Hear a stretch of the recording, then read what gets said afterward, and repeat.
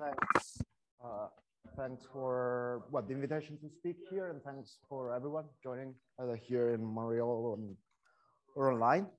So the talk is about some joint work with Roger Bielawski, and sort of it's basically two parts. One that I'll surely manage to discuss, which is about sort of it's based on a paper that's on arXiv since the beginning of the year.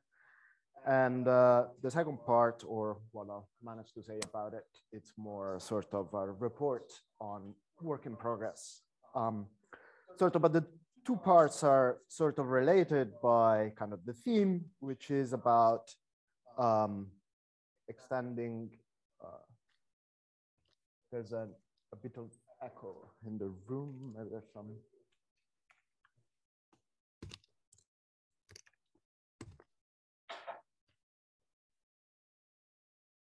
Okay, we'll sort that out. So the common theme is to generalize to, or try to think about high-dimensional hyperkähler geometries that generalize the geometry of four-dimensional gravitational instantons. So complete non-compact hyperkähler for manifolds with decaying curvature. And sort of these are kind of relatively well known, at least the first items in the sort of list. So there's gravitational and instanton in dimension 4. They're grouped into different families depending on their kind of volume growth and asymptotic behavior. The most well-known case is the case of ALE spaces, so asymptotically locally Euclidean metrics. So these are hyperkähler metrics that are asymptotic at infinity to flat C2 mod gamma, where gamma is a finite subgroup of SU2. And they were all constructed and classified by Cronheimer in 1989. And then sort of kind of hierarchy based on kind of collapsing at infinity. The second class is the class of ALF spaces. ALF stands for asymptotically locally flat. So these are also known. I mean, examples of these are known since a long time. Kind of some examples written via the Gibbons-Hawking ansatz from the late 70s. So, but the kind of classifications are much more recent. Sort of one subfamily was classified by Minerb 2011, and the full classification of ALF spaces due to Xusheng Chen and Gao Chen as part of their classification of gravitational instanton with faster than quadratic curvature decay. So the asymptotic geometry is described like this. So we now have sort of cubic volume growth. So the volume of a ball of radius r grows like r to the cube instead of r to the 4. And sort of at infinity up to double cover, we have the metric is approximated by Riemannian submersion, where the base is flat R3 and the fibers are circles of some fixed finite length. And then there's various additional families. There are more and more collapse at infinity for these, for those kind of, we know a lot. There's partial classification results, lots of different constructions, and a coming one by my students, Andrei Sal, who's here. But today I'll focus on these two classes, ALE and ALF, and sort of what high-dimensional hyperkähler geometries that sort of have some similar features to these in high dimension would look like. And sort of various motivations for this. So yes, one chief motivation to study non-compact sort of Ricci-flat metrics or metric with special holonomy is that there will appear as sort of rescale limits when you study the geriated sequence of Einstein metrics or special holonomy metrics on compact manifolds. In this particular hyperkähler case, actually, there's a long also story and interesting story about sort of relation, how kind of non-compact hyperkähler manifolds arise as moduli spaces in gauge theory, both in a classical sense, and also more recently as modular spaces of vacuum of quantum gauge theory. And through this, there's connection with geometric representation theories and various other bits of mathematics. Okay, so the first part is going to be about hyperkähler metrics with kind of Euclidean volume growth. So look at a 4n dimensional manifold, Riemannian manifolds, which is hyperkähler. So there's a triple of complex structures, J1, J2, J3, and corresponding triple of Kähler forms, omega 1, omega 2, omega 3, that compatible in appropriate sense. The metric is then automatically Ricci flat, and therefore, kind of in the complete case, we have kind of Bischoff-Gromov volume comparison that constrains the how the volumes of geodesic balls of radius R behaves. It must grow as a polynomial in R, at least linearly, and at most like the behavior of balls in R4n, the same as the dimension. So we say we have a metric of maximal volume growth when we realize this maximal possible rate of growth. And then one kind of first things that you want, because of course it's not specifying much about the asymptotic geometry, but the first things that you want to look at is the notion of a tangent cone at infinity. So you take a sequence of scale parameters going to 0, you kind of blow down the metrics, and then again, because of volume comparison and Gromov precompactness theorem, you can extract up to a set sequence limit in the pointed Gromov-Hausdorff topology that you call the tangent cone at infinity for your metric. And then, of course, a first sort of regularity questions is whether tangent cones are unique or not. And in this hyperkähler case, that's the case. And this follows from work of Donaldson and Sun, description of tangent cones in Kähler geometry. So, so this tangent cone at infinity of a complete hyperkähler metric is going to be, it's unique. And in any complex structure, sort of can make sense of it as a kind of complex geometric object as a normal affine variety. And the regular part of this normal affine variety is going to carry a hyperkähler cone metric. So the simplest situation is where you have an isolated singularity for this cone. So you have a Riemannian cone over a smooth, closed Trisazaki-and manifold sigma. Then you would say that kind of if you have a complete metric asymptotic to this, then kind of you are in the sort of context of asymptotically conical metrics. Right, right. Yes, it does in this maximum volume growth case. Correct. Yes, I should have said that. Right, so. Sorry, we don't pick up the room mic, so I didn't know what the question was. Sure. Just answered. So Marco was asking whether, I mean, it was making the right remark that I should have made, that this, when you have this maximal volume growth assumption, then this tangent cone has the same dimension as the manifold. This tangent cone at infinity has the same dimension of the manifold. Thanks very much. Yeah.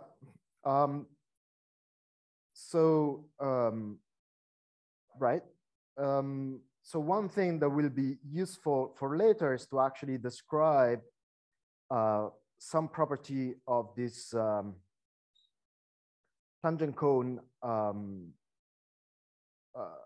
kind of in the sort of complex geometric sense. So said this is a normal affine variety. I mean, of course, the regular, I mean, you can do this for any complex structure in the hyperkähler triple.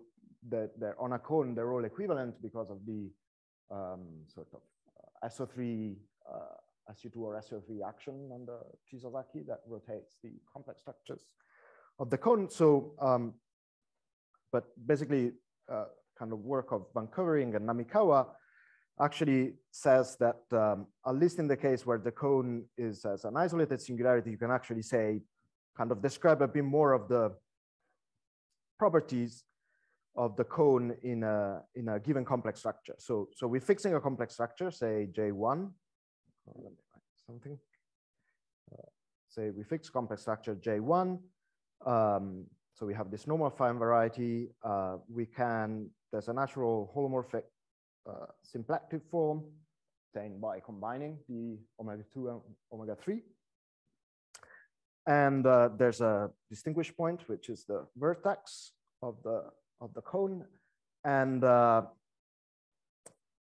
sort of as a fine variety, this is a symplectic singularity, where here, what I mean, there's a definition due to Beauville in 2000 of a symplectic singularity. Basically, you look at a resolution of singularity and you pull back the holomorphic symplectic form on the regular part of the cone.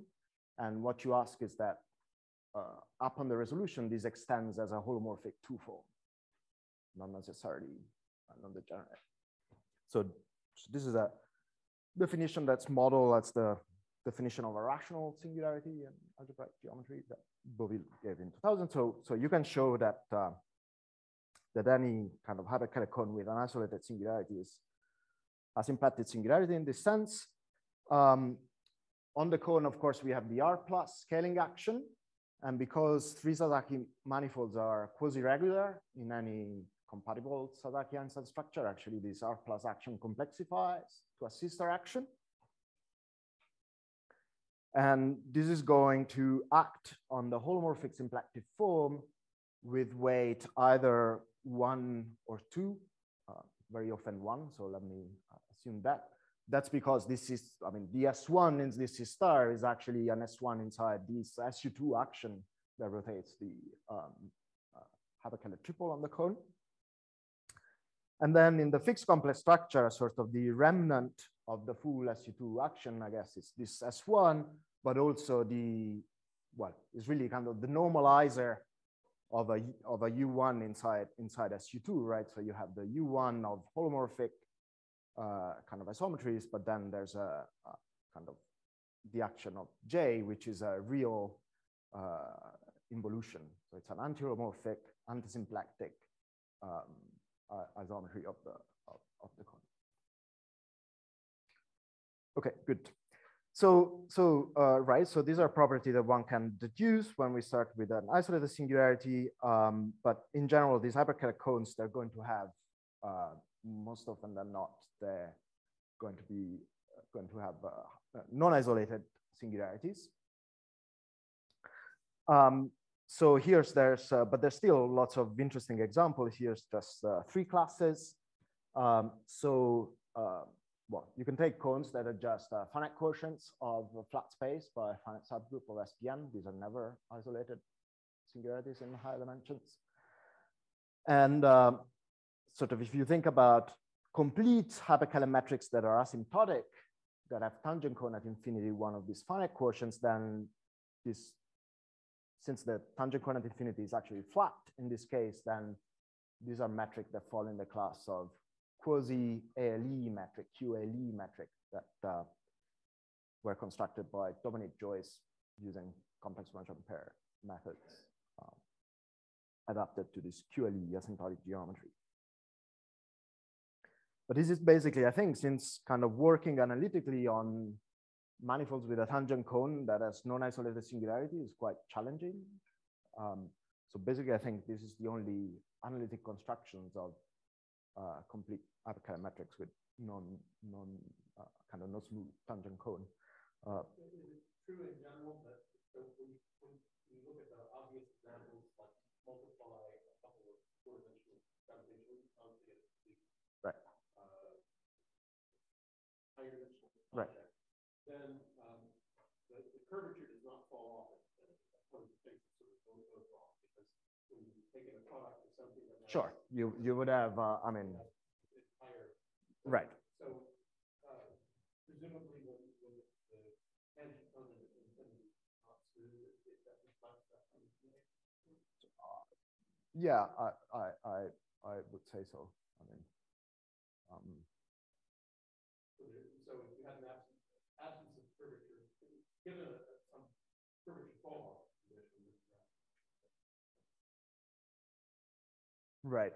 I have to say that probably, I mean, the expectation, I think, is that there's not very many asymptotic. I mean, the only one should be Calabi's metric on the tangent bundle of Pn, the only asymptotic conical hyperkähler metrics in high dimension. So,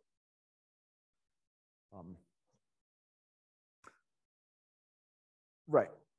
Okay. Right. So then two other interesting classes. So one, I mean, one nice way of getting lots of interesting hyperkähler cones is by taking hyperkähler quotients of flat space by a group of trilomorphic isometries. If you take level 0, then the result is going to be a cone again. And then by varying the level set of the moment map, you get sort of partial hyperkähler smoothings or desingularization, say, of the cone. So, for example, in this class, you have the Nakajima quiver varieties or things like this, or hypertoric varieties that are going to appear later if I get there. Right, and then another class is sort of you look at the nilpotent cone of a, say, simple complex Lie algebra GC, and kind of as smooth, complete hyperkähler metrics asymptotic to it, sort of hyperkähler metrics on quad joint, complex quad joint orbits, the Lie algebra. So here, all these hyperkähler metrics are constructed by hyperkähler quotients in infinite dimensionals by sort of this moduli spaces in gauge theory, moduli spaces of Nam's equations. And this is work of Kronheimer, and then more general case done by Picard and Kovalek. Okay, so right, so okay, so with Roger, what we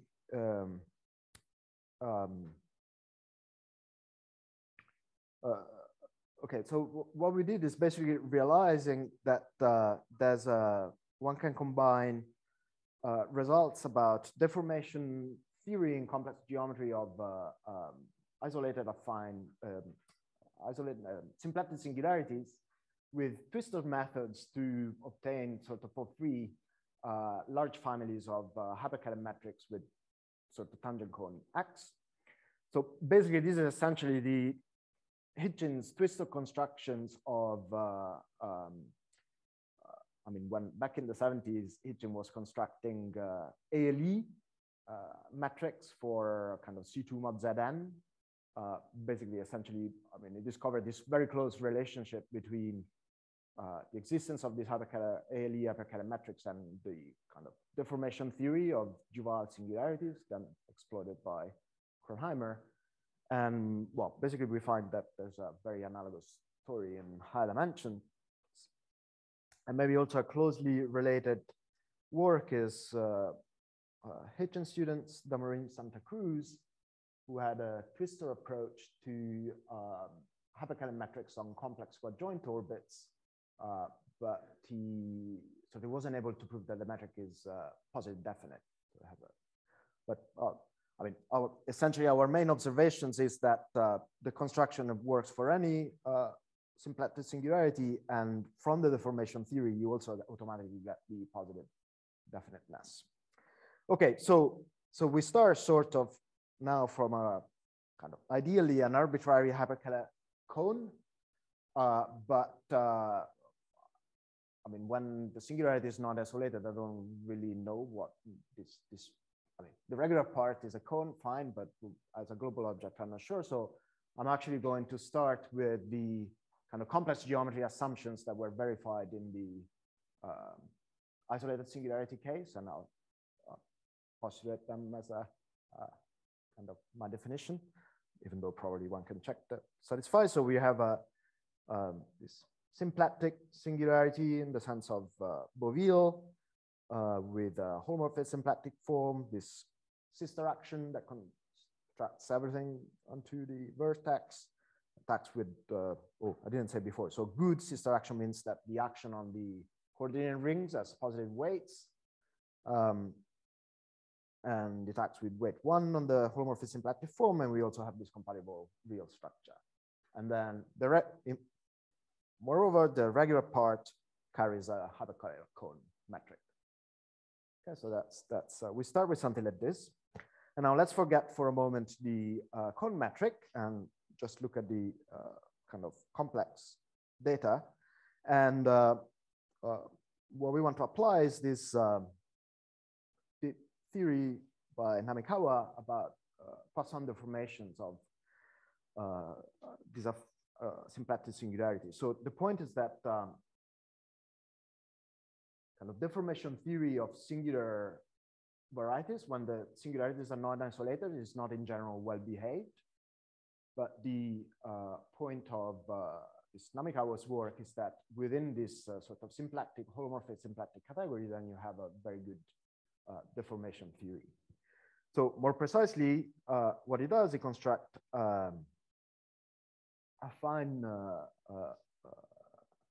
variety, curly X, which is a holomorphic Poisson variety. So the coordinate ring as a holomorphic Poisson structure.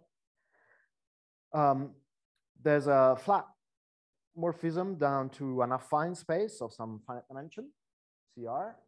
The fiber of this projection are precisely the symplectic leaves of the holomorphic Poisson structure. So the kind of Poisson structure is non-degenerate on the tangent to the fibers of pi.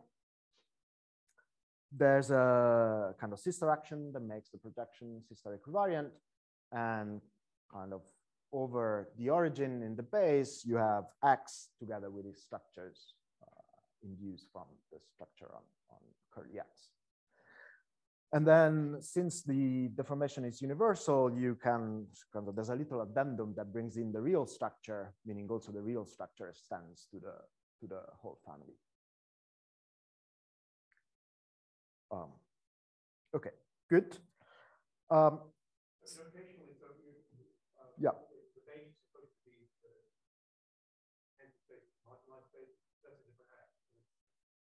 No, but well, I call it TX because this is like the, well, it's the deformation space of the affine singularity X. So yeah, if the tangent pays to this modulus.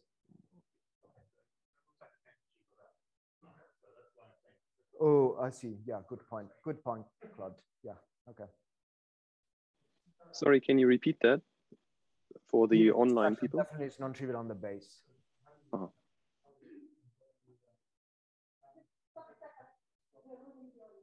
Oh, that's true. Yeah.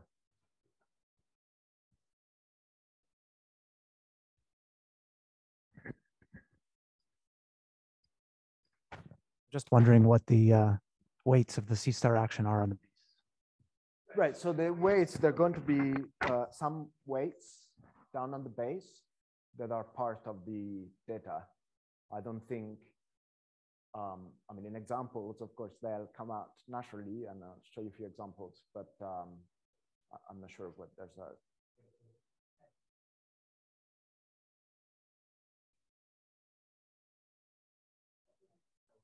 So, in fact, the special thing heats up.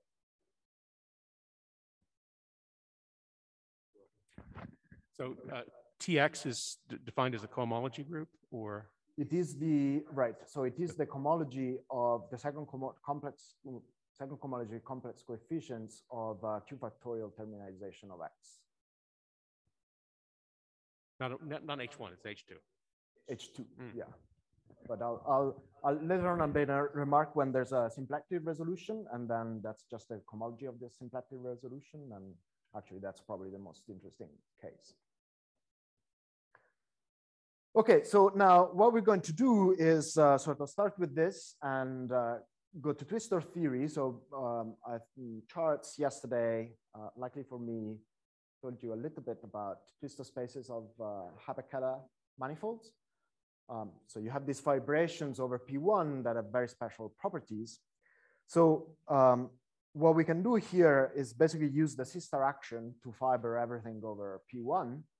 So we sort of twist we twist this picture by the holomorphic principal system bundle over P1 associated with the line bundle O2. I mean, this is just a fancy way of just continuing two standard trivialization of P1 with two affine open cover and then transition functions coming from the sister action defined using the sister action and kind of with weight 2. And the weight 2 is just because I'm, for fixing idea, assuming that the sister action on the holomorphic symplectic form as weight 1. Okay, so now this picture now is sort of, you have over P1, you have this space curly X2 with this sort of projection down to a holomorphic vector bundle over P1, which is a sum of line bundles of even degrees, and this di are precisely these weights of the sister action on Namikawa's deformation space. Right. So this is not yet our Twistor space. To get a Twistor space, basically we want to kind of select holomorphic leaves in each over each point in P1. We have a copy of curly X, and for a Twistor space, we need the fibers to be holomorphic symplectic manifolds. So we're going to need a way to select kind of for every point of P1 holomorphic symplectic leaf of curly X, the fiber curly X over that point. So, and we do that by fixing kind of a holomorphic section of this holomorphic bundle, which sort of there was this sort of this real structure, and we asked for the section to be real, meaning Z2 equivariant, where Z2 acts on the fibers by these real structures and on P1 by the antipodal map. Okay, and I think maybe sometimes we decide that we'll call this data of S as a spectral curve.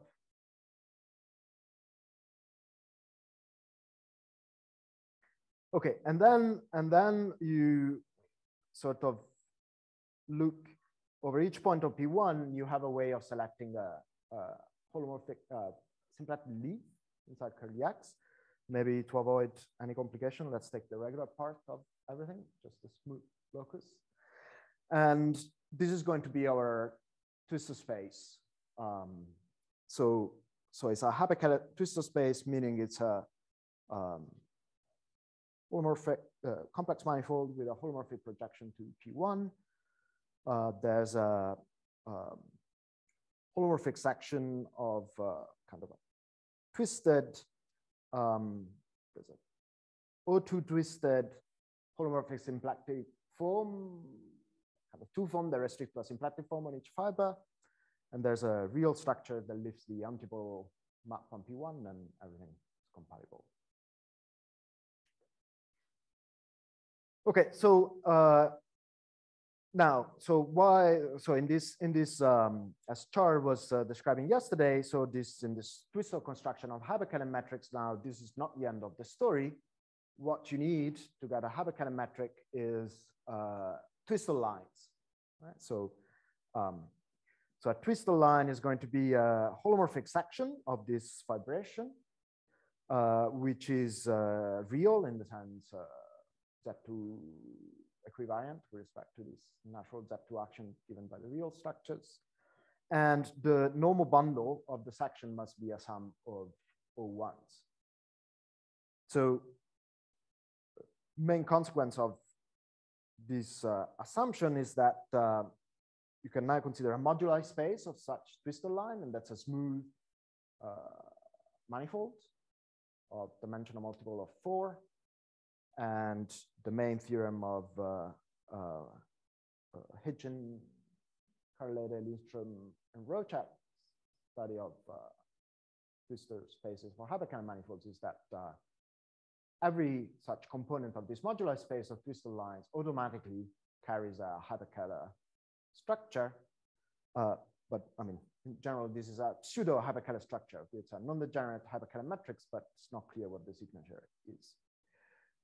So to actually get our positive definite hyperkähler matrix, we need to prove that, well, there's some non-empty component of the space of Twistor lines of this Twistor space that is for which the signature of the hyperkähler matrix is positive definite. Okay, and that's really the new remark. That's right, and that's so Claude speed up was also mentioning that. Sure. Then, kind of the next step would be to study completeness of this metric, but that's I mean, it seems really very hard and almost completely out of reach from this description. And in fact, I'll kind of stop there and only say what I think the answer is going to be. But, okay, so. But how do you produce this non-empty component of sort of positive definite component of Twistor lines? It's again really deformation theory. So, so let me try to explain it with this picture. So, so this is a representation of my cone X, which has non-isolated singularities represented by this red sort of ray going up to infinity. Now, the point that in this family of Twistor space, Z0 is precisely the Twistor space of this the hyperkähler cone metric on the regular part of X. So by assumption, every point of the regular part of the cone corresponds to a Twistor lines of Z0. So there's a component of the space of Twistor line of Z0 which is not empty and for which the metric is positive definite. Right? And all we actually check is that these Twistor lines are sort of smooth points in the moduli space of sections of this larger family of Twistor spaces. And also there are points where this projection at the level of sections is a holomorphic submersion. So basically, if S is sufficiently small, this Twistor line in Z0 deforms to a Twistor line on for ZS, and that component is going to be positive definite. And then you can use the sister action to say that once you have a point, you actually have the whole ray starting from it. So actually what you produce, you sort of produce hyperkähler metrics that are defined sort of at least on sort of domains in the regular part of the cone that leave out the singular things, but they go all the way off to infinity.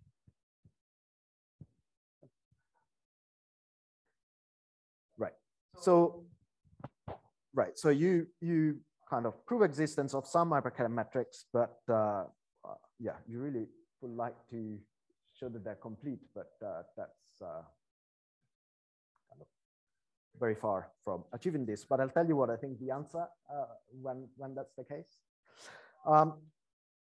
So suppose that your sort of symplectic singularity acts as a symplectic resolution.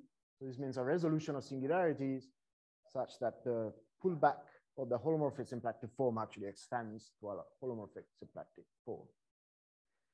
Then basically the Namikawa deformation theory extends to a deformation theory for the symplectic resolution, and everything fits into a very nice diagram like this. So there's a universal Poisson deformations for the resolution. That sort of the deformation space is just the second cohomology with complex coefficient of X tilde. And there's a finite group, finite reflection group acting linearly on this cohomology. And the quotient, which is still a smooth affine space, is precisely the deformation space of the singularity X. And everything fits into a diagram, the sister action, etc. So basically, right. So right. So basically, what I think the answer should be is that when sort of your spectral curve actually arises from a kind of spectral curve up here that's sufficiently generic, then you would expect to get complete hyperkähler metric on X tilde that are have X as tangent cone at infinity. So, and you actually would have also some sort of Torelli theorem here where this metric would be parametrized by triple of cohomology classes on X tilde. Okay, so I don't think I will ever be able to prove this, but so I think it's worth saying though. Okay, so let me just discuss a couple of examples. So the first one is just kind of to have a look at what these, even if they're non-complete, what these metrics actually are. And then actually in one case, even the incomplete metrics can be used for something. Just the existence can be used for something. So, okay, so the first example, let's look in dimension 4 even, just our singularity is just C2 mod gamma. Right, then basically because the singularity is isolated, basically the Twistor construction just produces kind of ALE-ends, if you want. So kind of forward complete ALE hyperkähler metrics that are parameterized by some sort of large vector space. So let me just say what this is in an example. So the simplest one, if you take just gamma equal Z2, then sort of the weight here of the action is there's just one, I mean, the deformation space is one dimensional. You're just looking at sections of O4 over P1. And I mean, there's a natural SU2 action coming from rotation on P1, and this can be identified with the reducible representation of SU2 with dimension 5. So tracelet symmetric 3×3 matrices. So there's hyperkähler structure parameterized by any such matrix, but then there's also the action of SU2 is sort of hyperkähler rotation. So really the metric depends on two parameters, the quotient of this by SU2. So you basically have a wedge, right? You have 3 ordered eigenvalues that sum to 0. So here the origin is, of course, the cone itself. Then there's this kind of line corresponds to the one parameter family of a Gucci-Hansen matrix.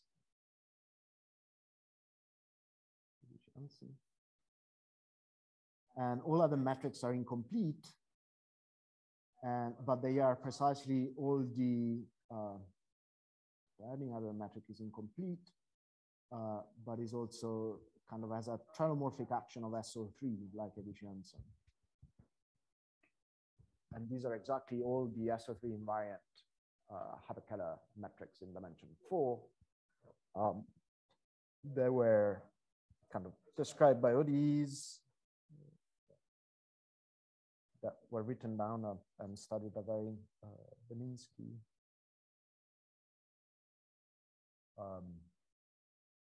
'78.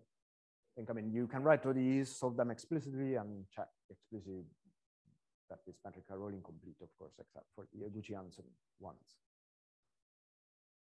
And what I really don't understand is, I mean, kind of if you think about constructing a Gucci-Hansen via the Gibbons-Hawking ansatz, then of course you can take any sort of sufficiently decaying harmonic function and add it in at infinity to get some ALE-end. So kind of ALE-end asymptotic to that cone, there's infinitely many of them. So I'm not so sure what's the special role of this finite dimensional family, except for observing in this case that because of Croneimer-Sorelli theorem, you know that any complete hyperkähler matrix is going to be SO3 invariant for sure. So somehow these are satisfy some sort of, have a better chance of being complete even if they aren't, but I'm not sure what this.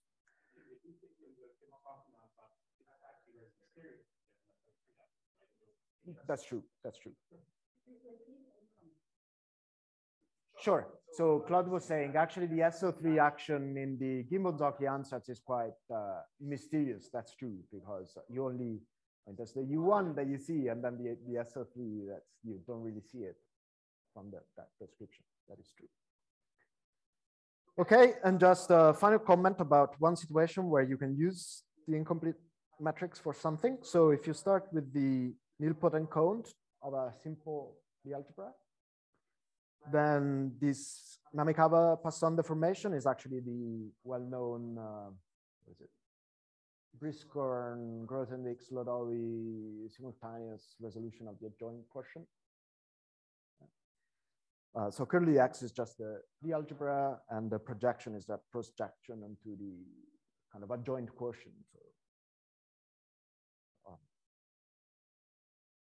this is the same as GC mod the adjoint action of the group GC.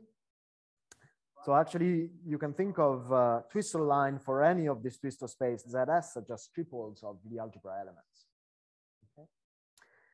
And now you can use this, in this case, you can use the metric that we produced to actually define hyperkähler quotients as arbitrary level of the level set of the moment map. So as follows, so if you have a hyperkähler manifold, which is acted upon by the compactly grouped G by holomorphic in a Hamiltonian way, and you fix a triple of the algebra elements that's sufficiently generic, then you get one of these spectral curves, right? Basically, you think of it as a Twistor line of one particular Twistor space, ZS, determined by the triple. And then you just take the standard hyperkähler quotient with the metric that we produced at level 0. And you really want to think of this as the hyperkähler quotient of M at the level L1, L2, L3. For example, at the level of Twistor space, each fiber is the holomorphic symplectic quotient of the fiber at the corresponding level set of the complex moment map. Okay, good. So this finishes my first part.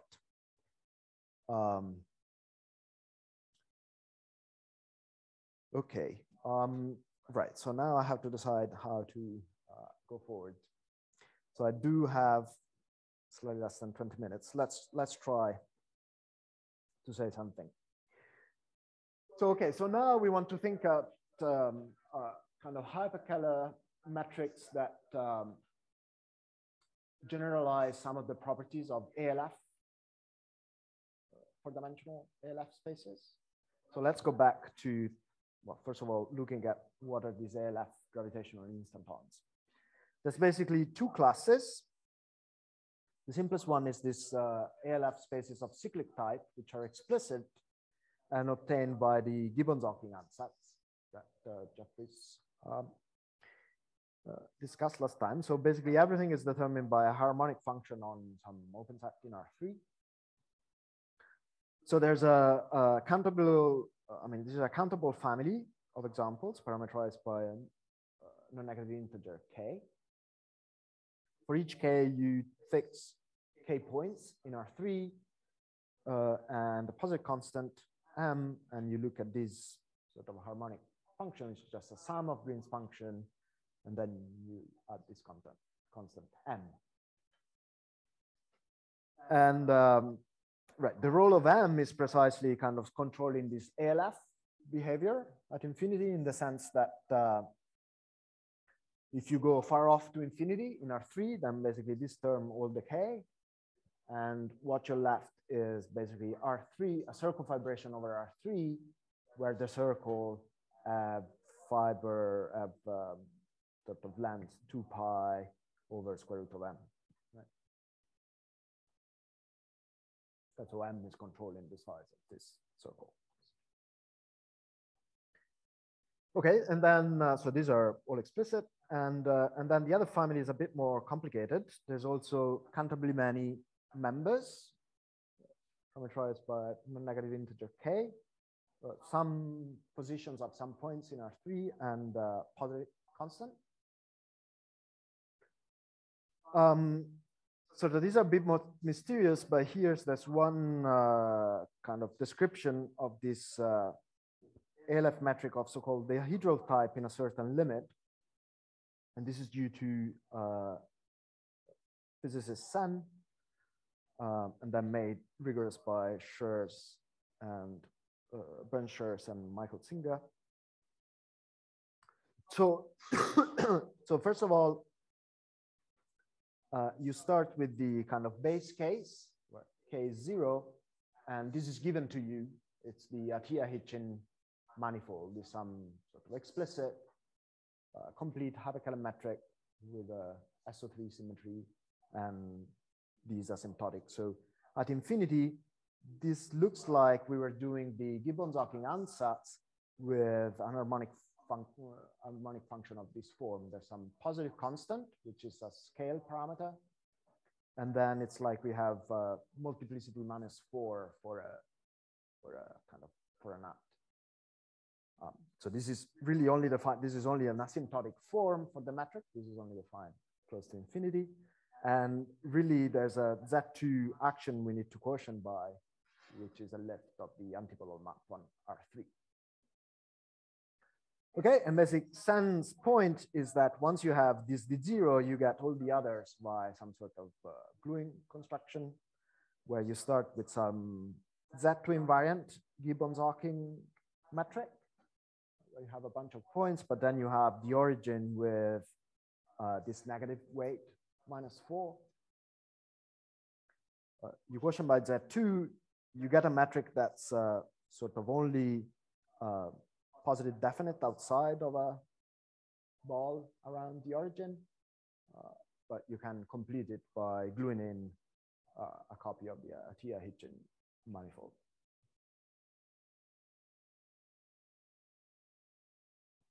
Okay, and Bernd and Michael showed that this works, makes sense. Okay. Right, so now in higher dimensions, right? So we want to go in higher dimensions. So here it seems the key players are this Gibbons-Hocking ansatz and this sort of Atelier manifold. So I think sort of what are high dimensional versions of this characters. And for the Gibbons-Hocking ansatz, that's all very well understood, and is this theory of hypertoric metrics that were introduced by Bielawski and Roger and Andrew Dancer, and also, I should say, Goto. So basically, we're looking at 4 n-dimensional hyperkähler metrics that have a holomorphic action of an n-dimensional torus. So that's the maximum possible kind of rank of a torus acting holomorphically on a 4 n-dimensional hyperkähler metric. And okay, if I want to be annoying, but it's needed later, want to think of the torus as the quotient of some vector space H by full rank lattice lambda. Okay, and then sort of we have a hyperkähler moment map, right? And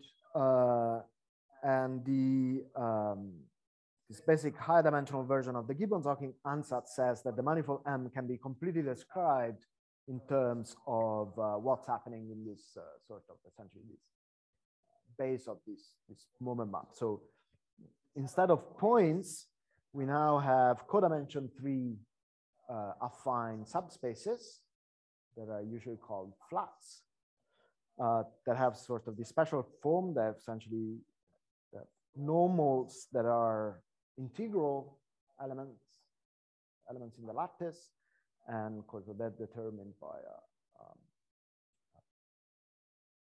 how you translate them. They're codimension 3, so how you translate them, they depend on 3 parameter, so a point in R3. And then instead of a single positive constant, you actually have a positive definite 2x2 matrix on the dual of the algebra H. These are sometimes called the top-nut deformation parameters of the metric.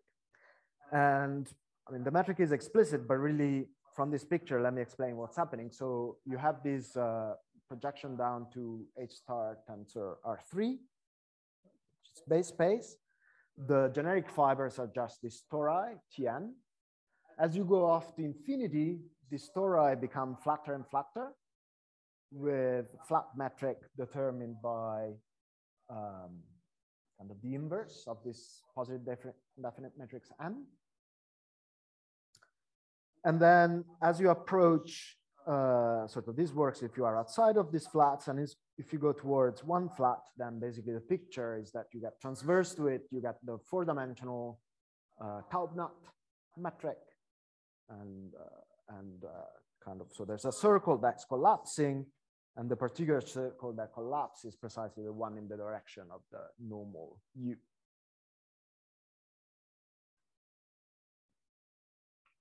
Okay, so very clear. Okay, so but now if you know about sort of sense description of dihedral ALS spaces, then you wonder, sort of you imagine this dihedral version of this hypertoric story, where you have your flats, as in the hypertoric case, but now you add some additional flats with sort of weight -4. But you also need for them to be fixed by, each of them to be fixed by an involution, 2. So there's a picture where there's kind of 2 sorts of flats, but there's also a reflection group that's acting, sort of generated by deflection in this red, this -4 flats. And if you actually want this group to act on a torus, this must be a crystallographic group. So it's a Weyl group for some compact B group. Okay, and then sort of this sort of describes some rough asymptotic geometry, and you ask sort of are there hyperkähler metrics that fill in hyperkähler geometry. Okay, so it turns out that actually this is a class, I mean, if they exist, it's an interesting class of hyperkähler metrics. So first of all, there's known examples that fall into this class. These are moduli spaces of monopoles on R3 or monopoles with singularities. They're precisely have a expected asymptotic geometry that looks like this. But then also there seems to be a very close relation with kind of things that physicists and geometric representation theorists are particularly interested in, sort of these Coulomb branches of three-dimensional supersymmetric Yang-Mills theory with n=4 supersymmetries. So there's a quantum gauge theory in physics, which I think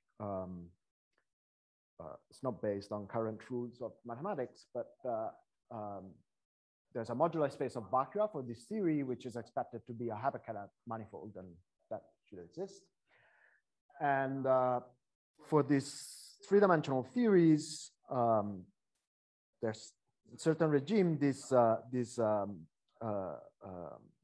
moduli space, a certain component of this moduli space of vacua is precisely expected to have to be one of these dihedral QLF metrics. So in physics, what you need is a compact Lie for the quantum gauge theory. You need a compact Lie group together with a representation, and sort of you get the configuration, the W invariant configuration of flats by taking the weights of this representation. And you need to be a little bit careful about lattices and their dual to kind of understand exactly whether, well, whatever. Right, and then so this is how you construct the original things, and then even this parameter m that I had as a meaning in physics is the gauge coupling constant for the quantum theory.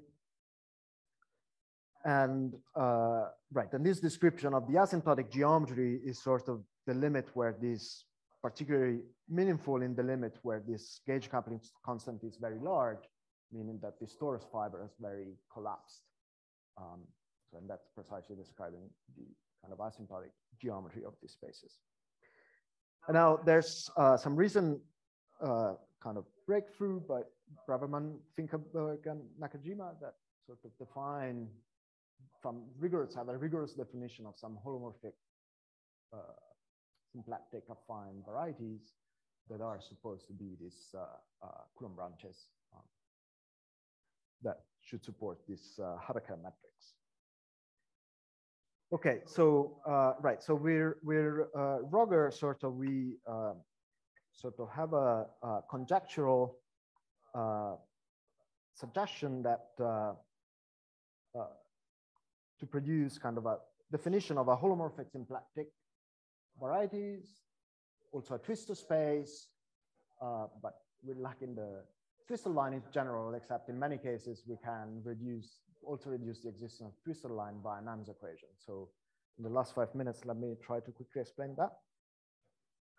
So right, so the holomorphic symplectic structure goes by a kind of relation with Hilbert scheme, hyperkähler geometry and Hilbert scheme. That's a very well-known and rich story that goes back to result of Weyl from the 80s that says that if you start with a holomorphic symplectic surface, you look at the Hilbert scheme of points on the surface, then that carries a natural holomorphic symplectic structure. So for example, if you start with a K-tree surface, you get the higher dimensional families of the family, Weyls families of higher dimensional hyperkähler compact manifolds. Now I'll need two slight variation on this theme. So the one is the notion of an invariant Hilbert scheme. So if you have a sort of finite group that acts on your space X, you can consider a certain subspace of the Hilbert scheme of cardinality of W, order of W points.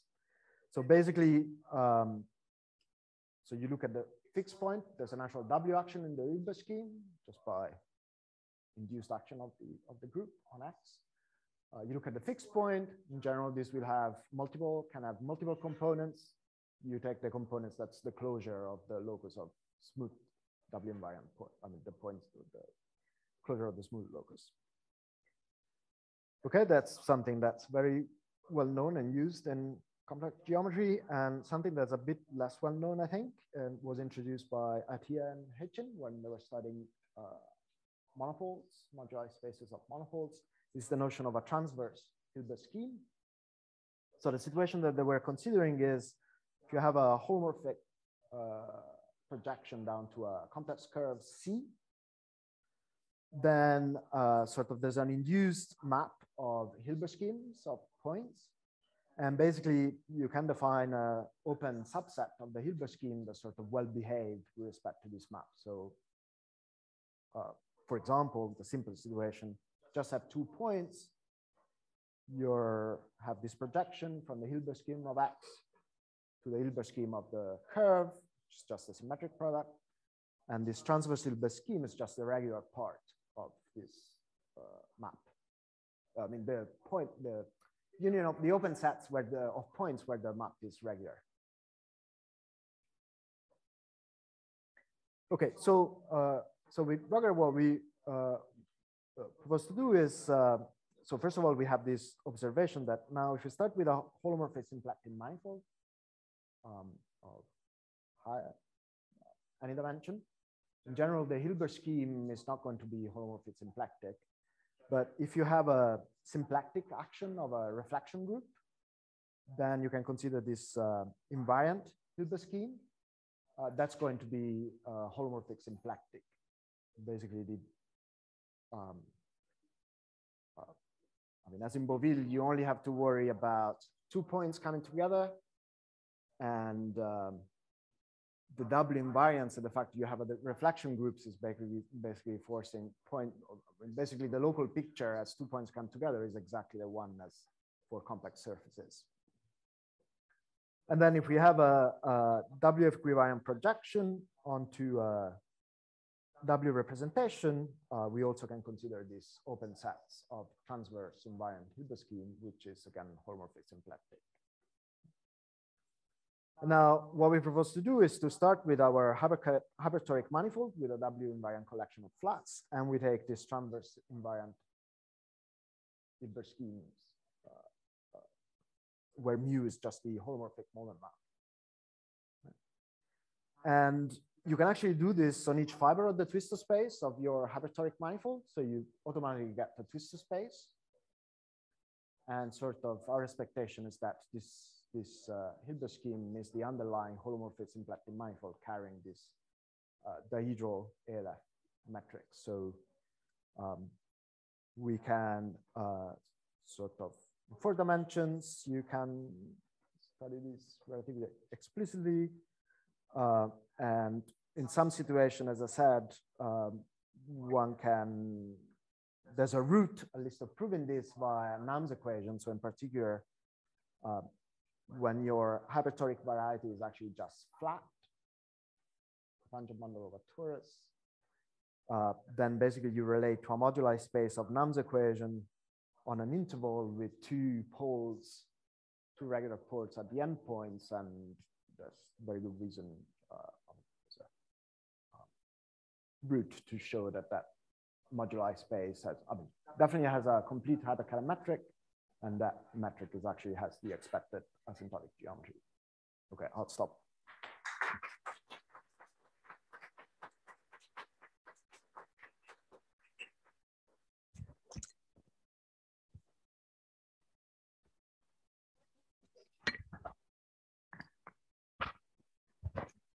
With respect to the difficulty of proving completeness in these constructions, it seems to me that the main problem is that if your tangent cone was smooth, then things would go very clearly. You just have to say it's, you have a compact piece and then a piece that's. So have you tried to construct solutions where the tangent cone in infinity is a cone on a three-Sasaki? You have lots of smooth three-Sasaki. Sure, of course. Have you tried a construction along those lines? Just wondering. So try to apply this to that particular situation and think about what's happening to right.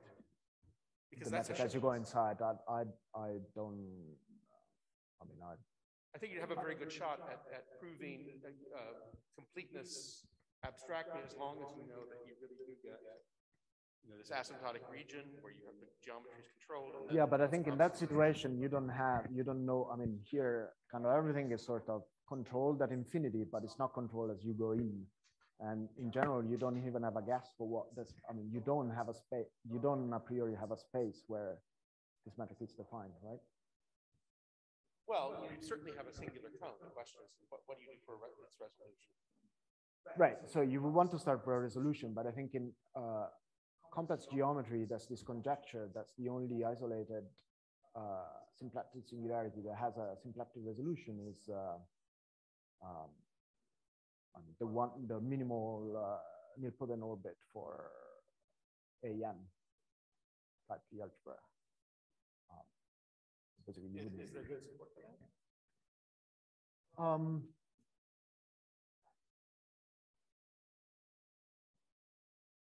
I think there is. I don't remember anymore where that's coming from.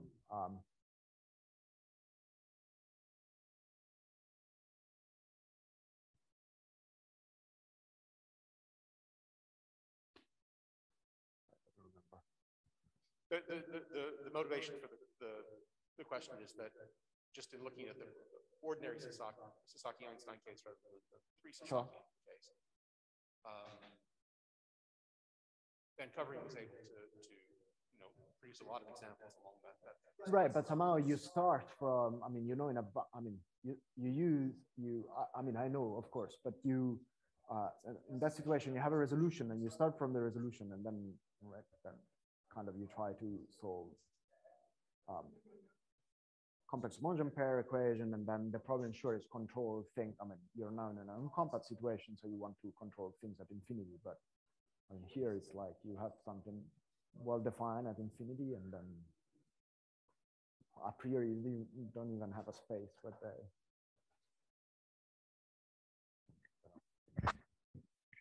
Are there any further questions in the audience here? Oh, yes, Mark.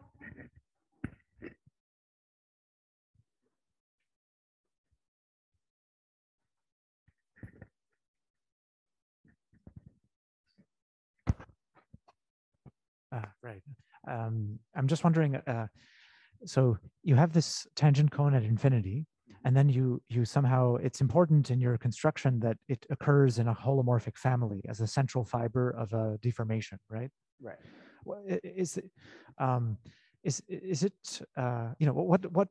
what is the reason that it that it can be put into this holomorphic family. And you might expect that there's only a sector that you can approach the central fiber only in one sector, but you seem to have it in an entire disk.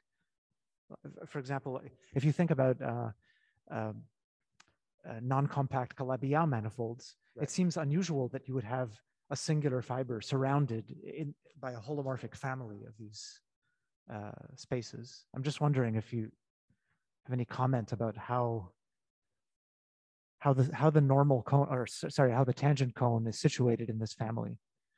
But what do you mean? I mean, I guess, I mean, also here, sort of when you, for the kind of in this situation where you have a symplectic resolution, I mean, kind of, or even in the examples, right, they exist. Yeah. I mean, there's still, you need to remove certain kind of, if you think about parameters for the hyperkähler structures, Coulomb mentioned 3 sets that pass through the, and subspaces that pass through the origin that corresponds to singular. Oh, this is these are subsets in the space of holomorphic sections of this right, twisted yeah, bond. Oh, yeah. I see. I see. So 0 is what's the behavior near 0? There's a whole bunch of. There's going to be, I mean, in the example, right, you have basically you have this I mean, in this case, you have H2 tensor R3s, if you think about the hyperkähler things, and then you have this action of this Weyl, Namikawa Weyl group. And then basically you have this Coulomb mentioned 3 subspaces that are points with non-trivial stabilizers inside this. I see. That would correspond to singular metric. I see. And then the smooth ones are going to be in the I see. Okay, thank you.